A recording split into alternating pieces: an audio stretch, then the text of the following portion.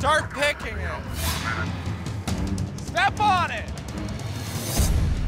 With the end of the day looming, Captain Taylor has risked fishing on a powerful rip to catch salmon.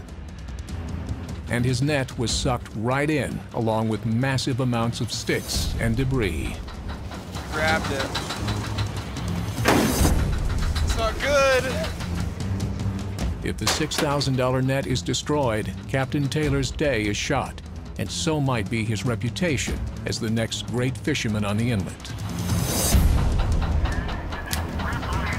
I sat right through this junky-ass weird rip to see if there's anything in here. There's no fish. Oh! Whoa! Something's tearing!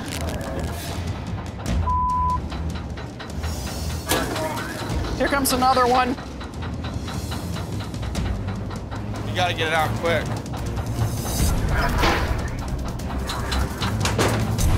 There isn't much time left to fish, and what Taylor's caught so far is worthless.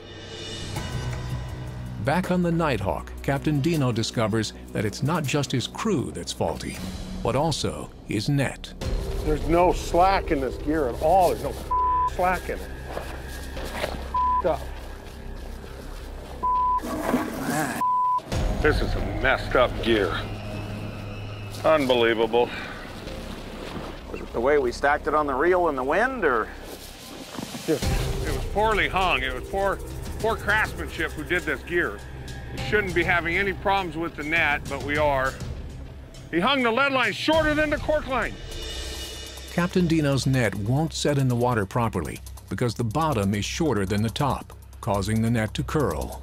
Dear God, net 101. Without the proper equipment, the Nighthawk is fishing with one arm tied behind its back. Now the net's just, it's not an effective weapon right now. We're having struggling making money today with this gear. Damn it, net. I'm not sure if we're able to get it fixed. Very frustrated right now.